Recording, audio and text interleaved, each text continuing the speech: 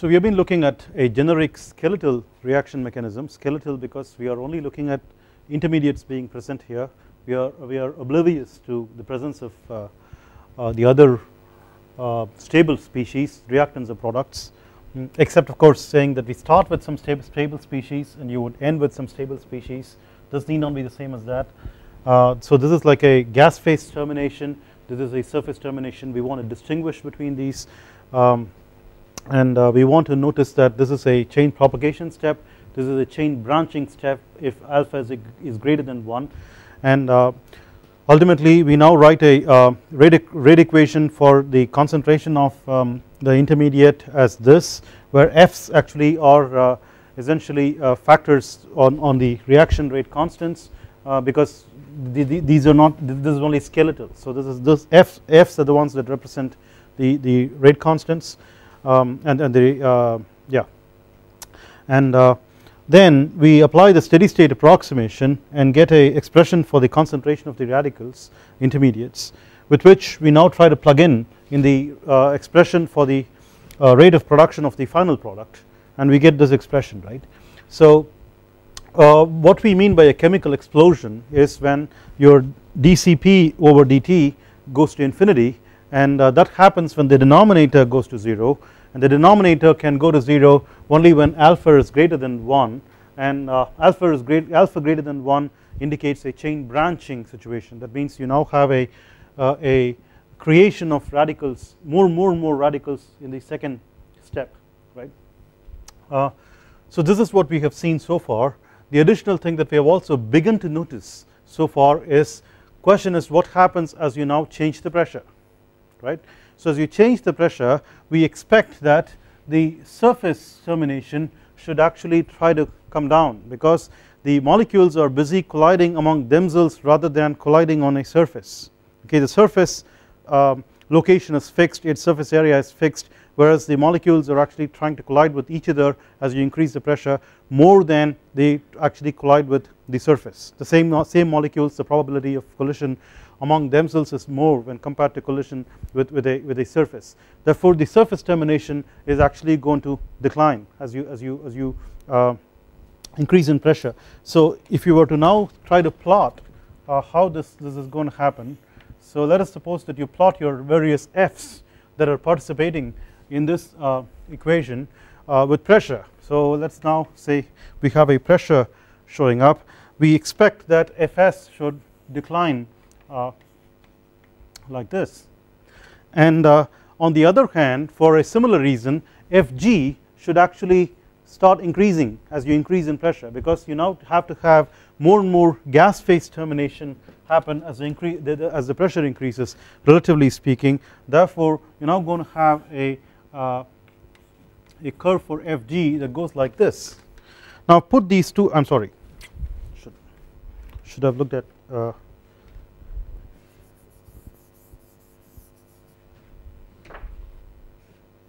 you need to have the gas phase go up like this. In fact, there is no reason to believe it would actually ever flatten out, because as you keep on increasing the pressure, the Fg should keep on increasing pretty much non-linearly, and therefore we now expect the Fg to go like this.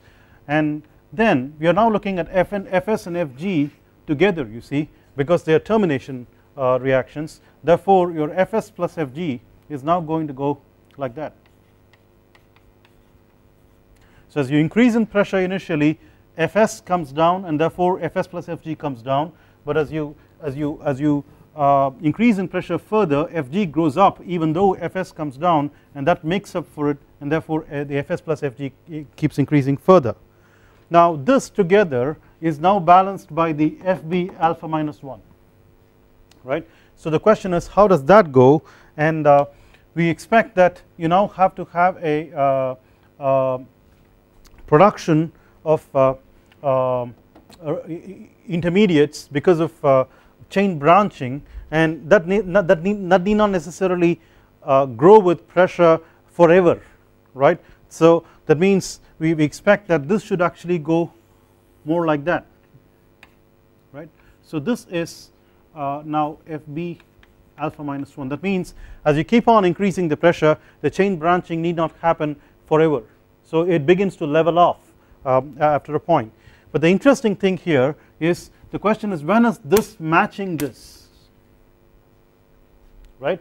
And graphically we can now see that Fs plus Fg now is having the same value as Fb times alpha minus 1 here and here. So there are two pressures at which you now have this match happening that corresponds to the denominator going to 0, which corresponds to the rate of production of products just exploding, right. So if you were to now look at how the dCp over dt is going to fare with pressure, right, we now try to say, let's just bring this down, right. Well, strictly speaking I need only 1/2 of the positive domain, so I could draw a axis somewhere up there, allowing for some space at the bottom as well, because we are looking at net production of products which could go negative. So what this means is we are now looking for some production of products that starts from somewhere, we don't know exactly where to start, let's say some pressure, low pressure, and then it goes up to infinity, right. And in between here you now start with a negative infinity, because the denominator is now beginning to flip sign, okay. So you are now having if you now go here, you now have Fb times alpha minus 1 greater than Fs plus Fg. So you just had a flipping of signs, so it starts from negative infinity, goes all the way up, and then comes back to negative infinity again, and you now have a flipping of signs again, right. So what is going on? We are now saying that at low pressures you have a significant surface termination, and then there is some point as you now keep on increasing pressure that the intermediates are beginning to actually get produced by chain branching much more than the rate of termination, okay, because the termination is actually coming down as you increase in pressure. So you are producing more and more intermediates and creating an explosion. And the other time, so and then you now get into a explosive regime, and you know that the other time you're now going to have an explosion is when the reverse happens. That means you now have a lot more gas phase termination, right, and so the gas phase termination keeps increasing, but the production is not increasing that much, okay. So this is now tapering off, and then you now have a reversal again of Fs plus Fg exceeding Fb times alpha minus 1. So these two pressures now are, we are looking at pressures essentially, right. That means we haven't really bothered about what we are doing with temperatures, okay. So the reason why we are doing that is because with pressures we can think about collisions increasing or decreasing, or surface termination declining in importance relative to gas phase termination, and so on. All these things are pressure related. We haven't thought about temperature, so it's as if like we have kind of fixed the temperature, okay. So the corresponding picture, if you were to now bring in temperature here and pressure were to be plotted over there, okay, would be to now look for a curve that would go like an inverse S, where you were to fix your temperature at some point, at any point, okay, and then you will find that this is your, let's suppose that this is your P1 and this would be your P1, okay, and then you have a P2 here, then this is your P2. That means for a given T, this mechanism is able to, this mechanism is able to show that there would be what is called as two explosion limits. So you have a explosion regime here and no explosion on this side, or in other words in the PT plane, this line marks a boundary which corresponds to crossing over to explosion, alright. That is to say, if I were to fix my temperature and keep going up in pressure, that is like saying go horizontally in this direction, I now cross an explosion point and get into an explosive region until I get to P2 when the gas phase termination begins to predominate over the chain branching, and therefore I cross into the no explosion limit, alright. And this obviously can actually move back and forth as you change the temperature. Yes, please. So at the explosion, that rate of production must go to infinity now, sir. Yeah. So there you have written tends to 0. I'm sorry. Thank you. Was there a cause of confusion for about 20 minutes? We should have remedied it long ago, right? So okay, so we now can explain this, right? So this is the famous S curve, although it's an inverted S, but it's okay. We will just call it an S curve. We always name things based on what we're familiar with. So then the question arises, hey, the S curve also has another point, P3. That's not explained by this one here, okay. So how did we get the S curve? This is an experimental observation.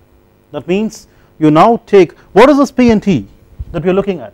Those are the initial pressure and temperature. So you now take a reactant mixture at a particular pressure and temperature, okay. If it were to be located somewhere here, that means it's not going to explode, chemically explode. But if you were to take a chemical mixture and get it up to a certain pressure and temperature that would locate itself somewhere here, that means it's going to go through a chemical explosion, alright. That is what it really means. Or you could take a chemical mixture and then keep it over here, your dCp by dt is not going to be infinity, and then keep on increasing your pressure, and then you are going to go through an explosion as you now cross that curve, that limit. And if you now keep doing this experiment, you will find that this you get this curve for different temperatures. You do this and you get this curve, and the curve is actually an inverse S shape, whereas what we have done so far can explain only about two pressures to two limits, okay. It does not explain the third limit that is also observed, okay. So how are we explain the two limits? It's essentially looking at chain branching versus a surface termination, or chain branching versus a gas phase termination, okay. The state of the mixture is at the line at that S curve, inverted S curve. What will happen? It will then you have to look at then you go a little bit further. You have to look at stability. So what we have done is only to look at the equilibrium, okay. So you have to perturb, and then you will find that if you're here, then you I don't want to get into this. So strictly speaking, if you're like into stability, you will draw like a dotted line for this and a solid line for this, and so on. So the solid line indicating that it is stable at that point, whereas the dotted line indicates it's unstable, okay. So unstable or stable really means that depending upon which way you perturbed, okay, you perturbed into the no explosion side, it will not explode, but if you perturbed in the explosion side, it will continue to explode, and so on. That is if it's unstable, and so on. So let's not get into that. That's getting further out, okay. So fine, we'll just keep it that way. The question then is, what about the third limit, right? There are quite a few explanations for this. One of the explanations that I would like to, in fact, this is observed for, let's say, the H2O2 system, right? Observed for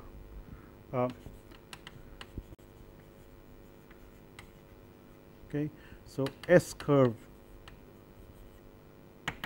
as observed for the H2O2 system.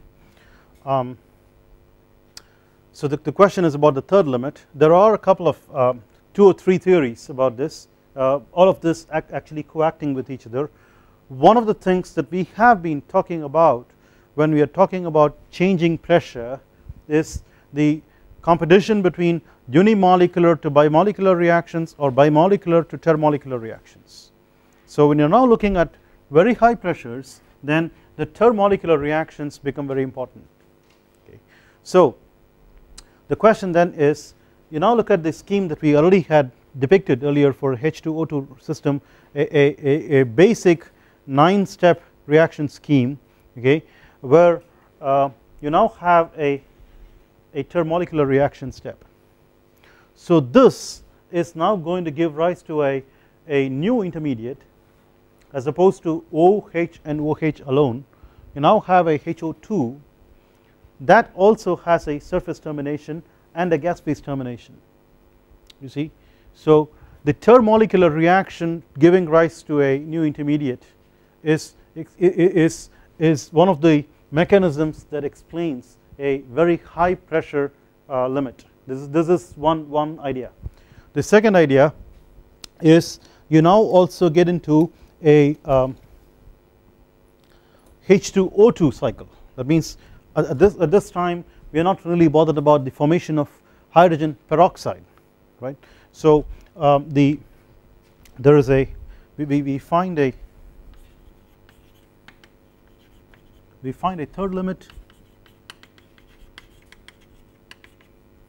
in the experiments,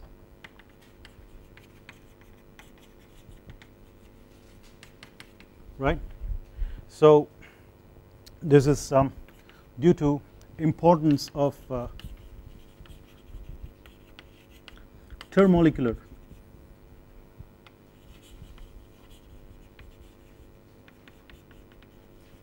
reactions at very high pressures.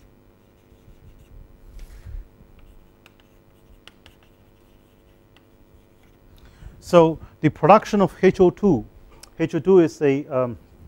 is a hydroperoxy radical.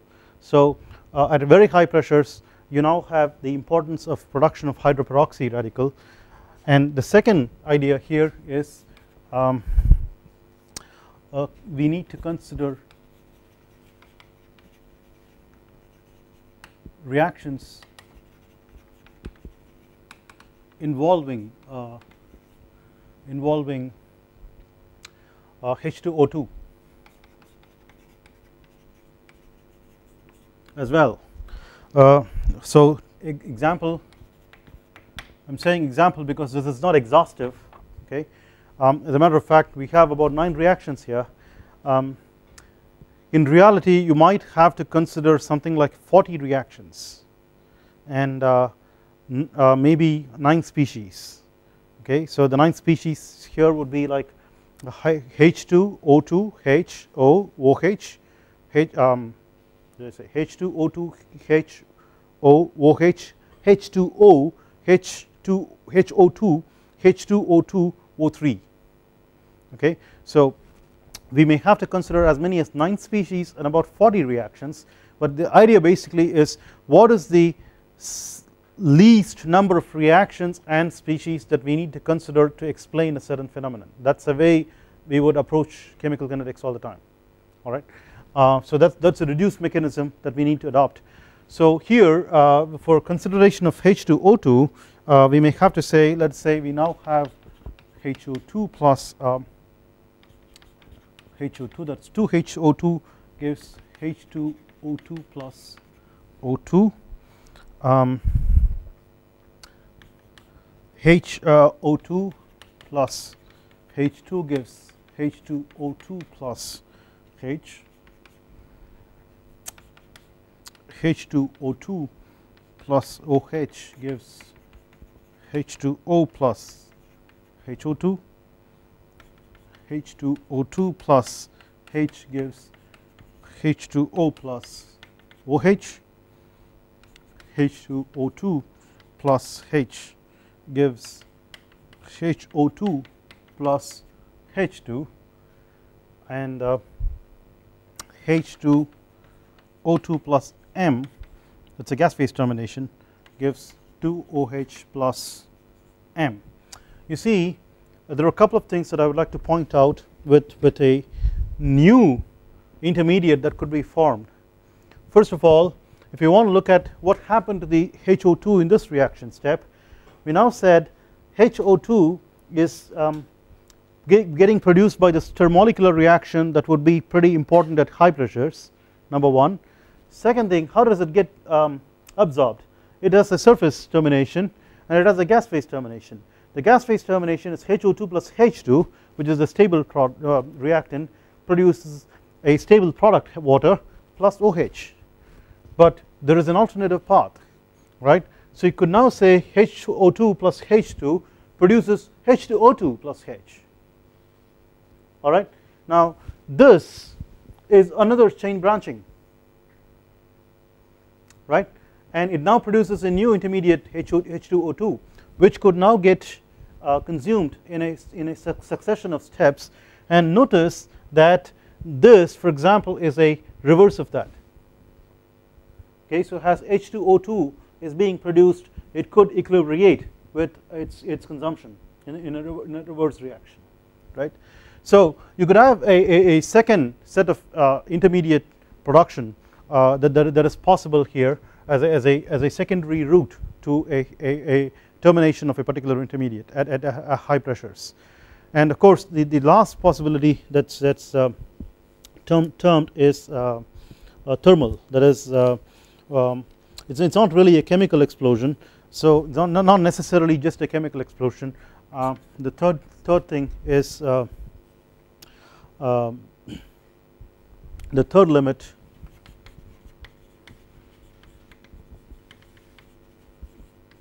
could be thermal in nature, that is to say reaction rates are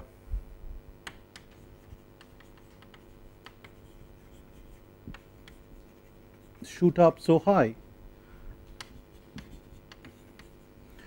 and these reactions are exothermic, keep in mind. So when you now have exothermic reactions that are happening very fast, right, then you have a huge rate of generation of heat, right, that could actually increase the temperature, and as the temperature increases the reaction rates increase further, right, and as the reaction rates increase further the heat release rate increases further as well, and so on, right. So that's what's called as a thermal runaway. And so under these conditions, the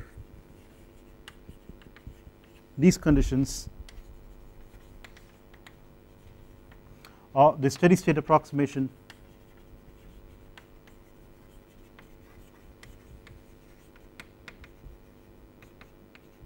is not valid. In other words, you couldn't hope to explain the third limit particularly within the framework of a steady state approximation. Okay, so you have to account for the thermal runaway in explaining the third limit. So effectively we are saying essentially that a mechanism like this is essentially taking care of only one kind of intermediate. If you now have multiple intermediates, you might have other limits as seen in a H2O2 skeletal mechanism plus a additional possibility of H2O2 formation.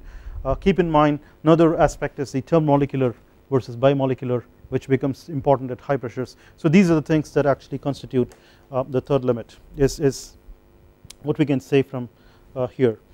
The next thing that we want to now say when we are now beginning to talk about thermal is where do we go from here. So let us now look at the possibility of combining chemical and thermal processes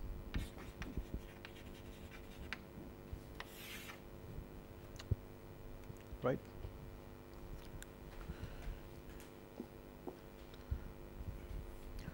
In the very first class we talked about combustion is having convection and diffusion and chemical reaction. Okay. convection is about the flow, diffusion is about mixing of species, and then you have the chemical reactions anyway. And of course we said that we are essentially looking at typically fast chemical reactions, right. When we said fast, we are essentially looking at the chemical kinetics. So this is something that we did after we did the chemical equilibrium that would give you the adiabatic flame temperature. So we've done chemical equilibrium, all right, and then we have done chemical kinetics. The chemical equilibrium gives you what the adiabatic flame temperature should be for the final products, assuming that they exist in equilibrium. Chemical kinetics basically tells you what happens to the rates of reactions when they now depart from equilibrium end states. That means you start from reactants and then now you want to proceed towards products. What's the rate at which you are now going to go from here to there, right, as you now depart from an equilibrium initial state and proceed towards a equilibrium final state. You are now departing from this equilibrium and going towards another equilibrium, right. All along when we are doing chemical kinetics, we are not really worried about changing temperatures. We are saying that a reaction rate is equal to a rate constant times concentrations raised to their stoichiometric proportions, and the concentrations will depend on pressure, but the rate constant is the one that will depend on temperature in an exponential fashion, right. So if I were to now look at a system of reactions where multiple species are involved and I want to actually keep track of rate of production of a particular species in all the reactions put together, it could be getting produced in one reaction, getting consumed in another reaction. I now have to sum over all the rates of production of that particular species in each of those reactions across all the reactions, and then I have to keep track of what's the rate constant for each of those reactions times the products of the concentration in those reactions raised to their respective stoichiometric coefficients and so on.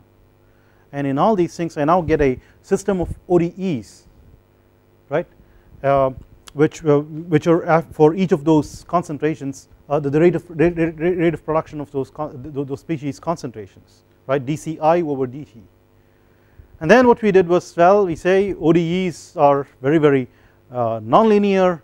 You have an initial value problem, all right, but you have to now solve these things simultaneously. These are stiff equations because you now have very small chemical times that you have to take care of and so on. Therefore we said if you apply a steady state approximation, you could now set a bunch of dCi over dt's equal to 0 because all of them are intermediates, and keep track of only the stable species reaction rates or production rates. Another way was a partial equilibrium approach, where we said that those reactions that are involving intermediates could be assumed to exist in equilibrium with each other because they are happening very fast when compared to the final step, right. Thereby we now say we can replace the ODEs for those species by algebraic equations through their equilibrium constants. So these are things that we would try to play with under different conditions to simplify our equation set, all along not bothering about what happens to the temperature. In other words, if you now have a set of reactions that are happening, they would give out heat and take out heat, okay. We never really bothered about it, and we didn't worry about what is the net heat that is produced in this set of reactions. And while you're doing combustion, we're expecting heat out as a net thing. There are some reactions that are going to take away heat because they're endothermic, but largely we're expecting that many reactions are going to put out heat, right. So when you're in high school, you write these simple reactions and then you put a delta H at the end, okay. We never did that when we did chemical kinetics. We did that when we were doing thermodynamics, then we dropped that habit because we are now looking at how fast we want to go. We didn't worry about what's the heat that's going to come, right. Now what's the problem? Why should we have worried about it? Can't we just worry about the rates alone? Should we worry about the heats along that come along?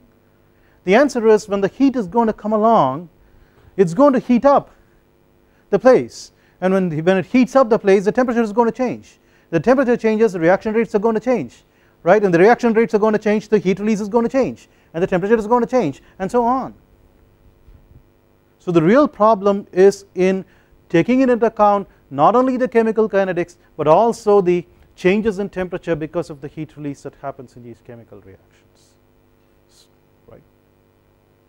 This is still not bothering about the flow and mixing. We are still not really looking at a full blown combustion problem, but we go take baby steps. We do equilibrium, we do depart from equilibrium and look at how fast, then we start worrying about what's happening to the heat that comes along and the changes in temperature that will influence the how fast thing again, right. So that's the next step that we want to do. So here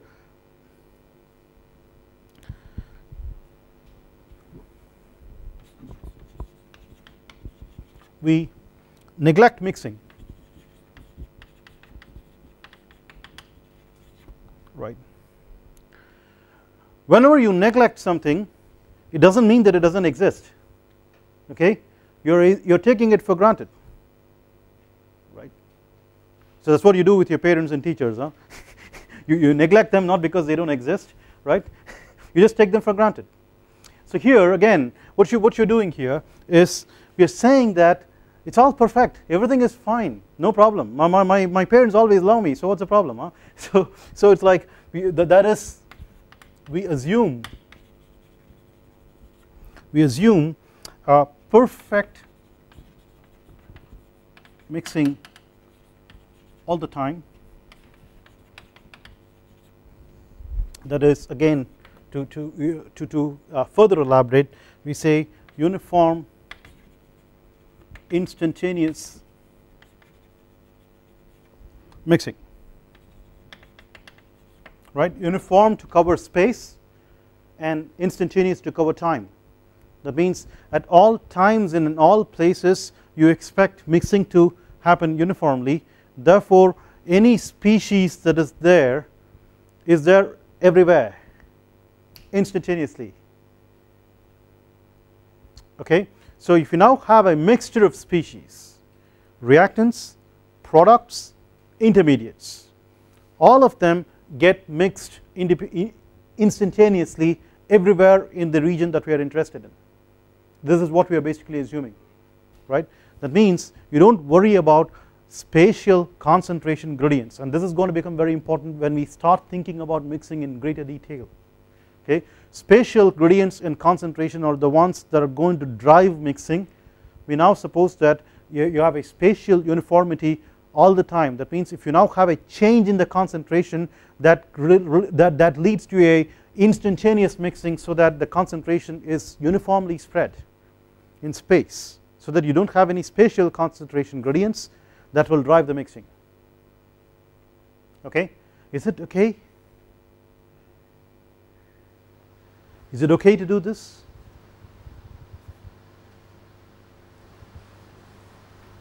Well, there are conditions under which this will be very useful for us to think about, okay. So for example what we are basically saying is the mixing has to be so fast, right. Now typically mixing is not really as fast as chemical reactions when you're now looking at combustion kind of chemical reactions, right. So how doesn't make sense?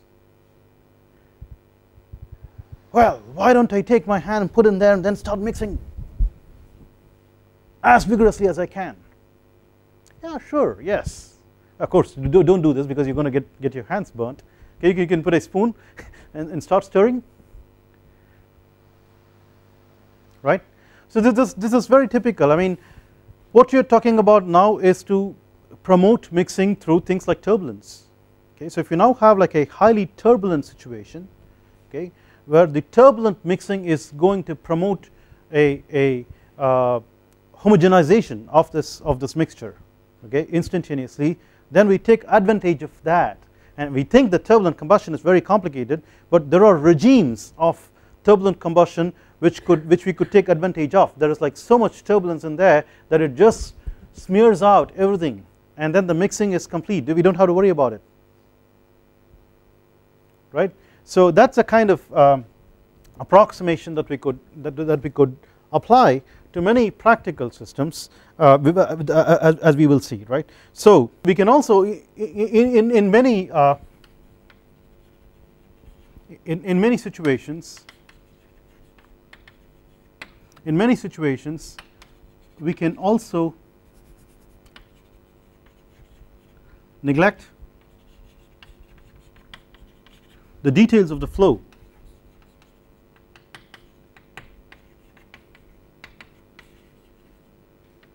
Details of the flow, that means you either don't have a significant flow at all to talk about, okay, in relation to what we are thinking about, that is chemistry and temperature gradients and so on,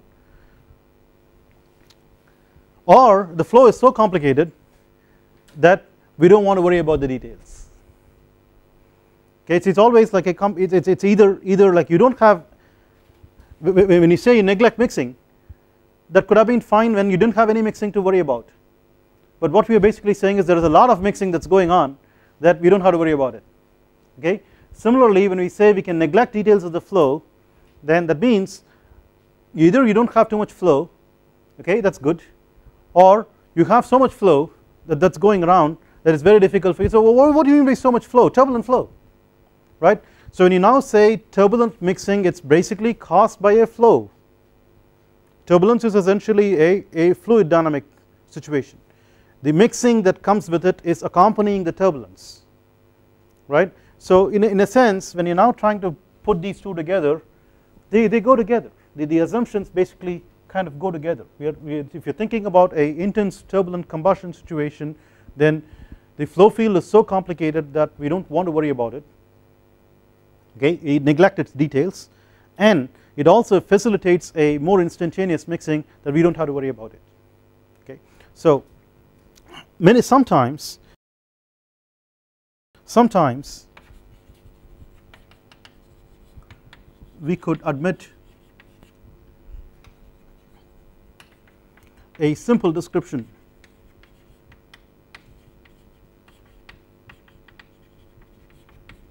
of the flow in a way that does not really affect our focus on looking at the coupling between chemical and thermal reactions, the thermal processes, right, chemical reactions and the heat.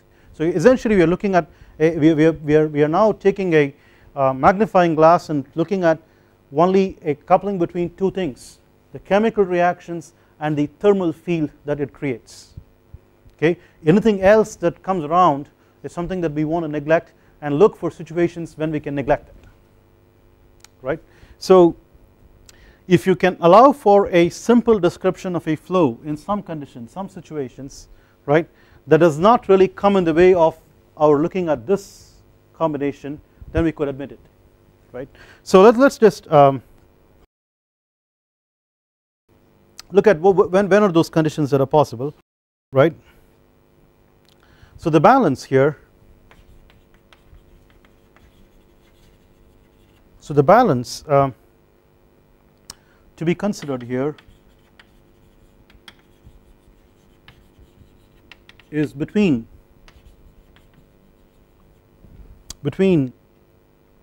production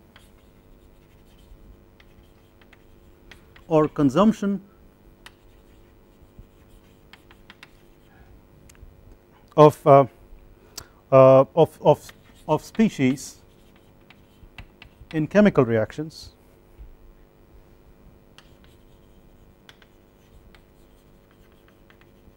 and the thermal energy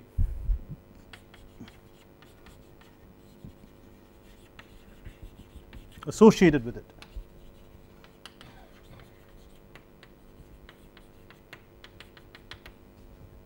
Right. Obviously we want to do this in a region that is that's meaningfully, when you now say you want to have instantaneous mixing, it's possible only in a small region, right. So we would now want to confine our attention to in a region, okay, in a region such as a reactor, So typically a reactor is a terminology that is used by chemical engineering people. The aerospace people call it a combustor, okay, but essentially the chemical engineering people are looking at like a broader set of chemical reactions that are possible than just combustion kind of reactions. So they would call a region where they want to have chemical reactions happen as a reactor, okay, and then we are looking at a intense mixing happening in a region that we want to call a reactor. Okay, so what are the typical kinds of reactors that we want to look at that will facilitate handling this restricted set of conditions is a question. Broadly we could say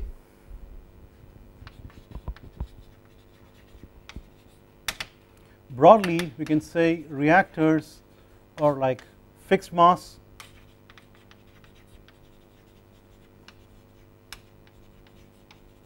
reactors or open flow.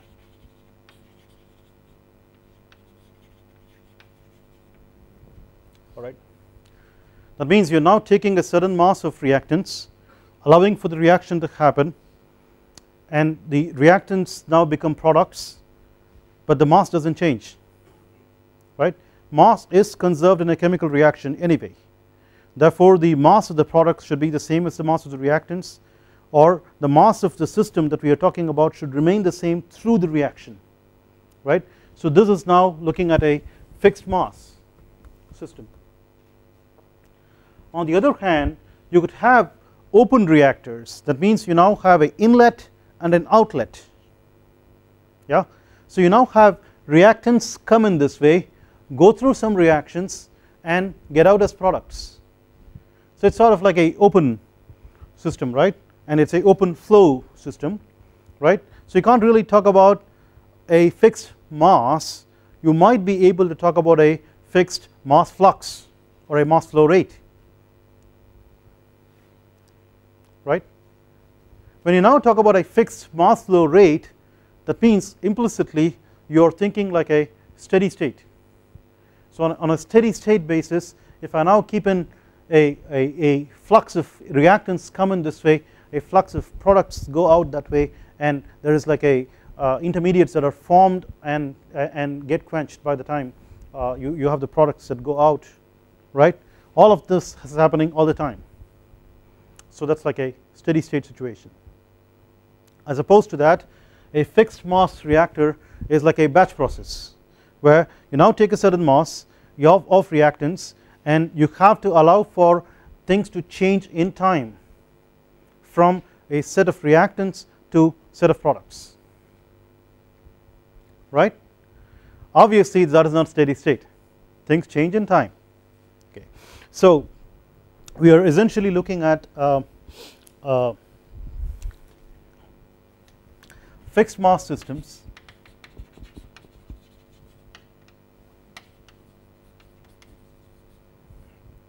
right. We look for a set of ODEs, right, in time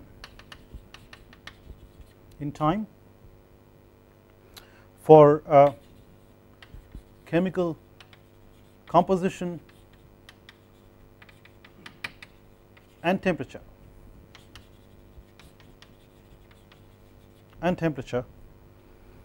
okay. Previously when we were worried only about chemical kinetics, as if the temperature was fixed artificially by us externally, that is possible. You could actually have a chemical reactions happening in a bath that is maintained externally by a constant temperature, right. That is what we were thinking earlier on for a physical system, okay. But here, in addition to the chemical composition, so when we say composition, we are now talking about, let's fix it, we are now talking about molar concentration, Ci, for the ith species, I going from 1 to n for n species, right. So in addition to the concentrations, molar concentrations of chemical species that will give the chemical composition as a function of time, we also have to track the temperature as a function of time.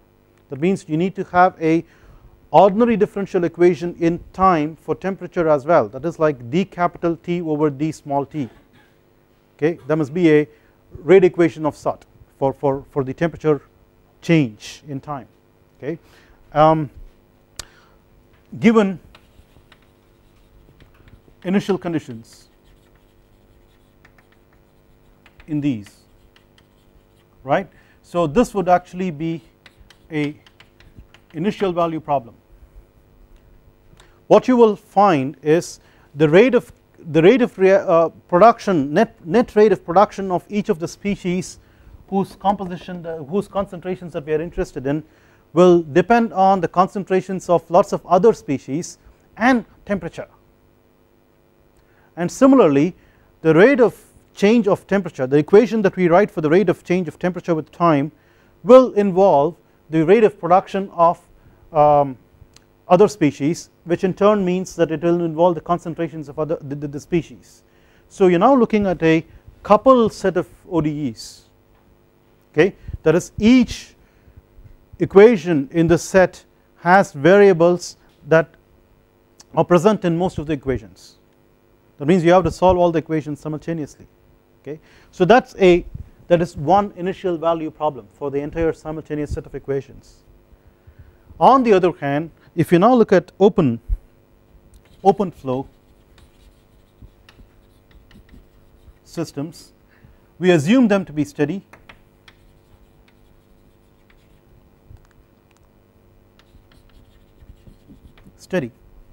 That means we just say let's not worry about unsteadiness. That means we don't worry about evolution of the concentrations from reactants to products, okay, in time, and correspondingly the temperature that's also associated with it. Okay, that means we don't have to have ODEs. We could simply look for algebraic set of equations, or in a crude sense, we will look at the details a lot more carefully as we go along, but in a crude sense it's essentially saying let's now throw away terms that involve d by dt. Okay, any change in anything with respect to temperature with time, let's get rid of it.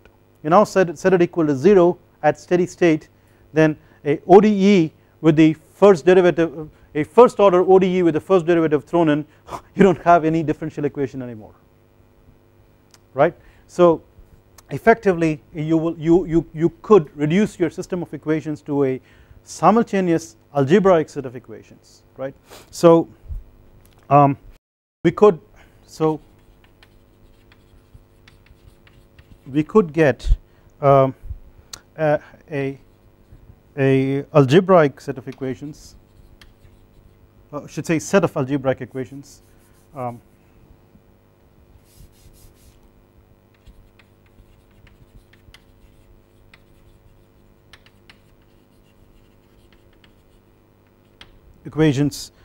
in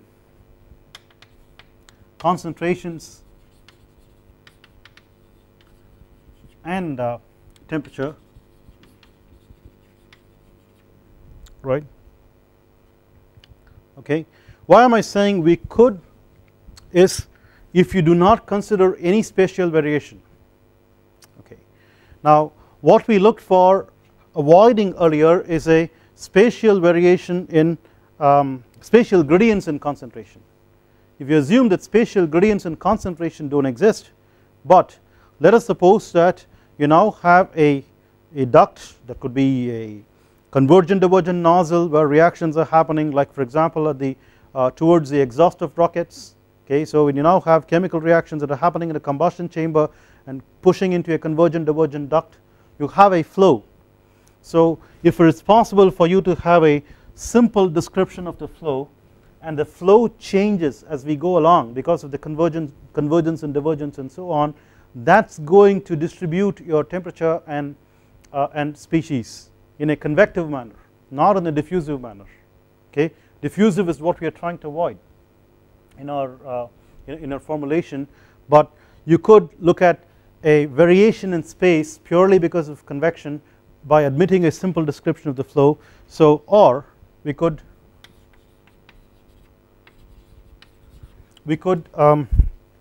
get ODEs again, but this is not ODEs in time, but ODEs in space. Okay, so ODEs in space, in 1D space. That's the reason why it's ODEs space for concentration and temperature, concentrations and temperature,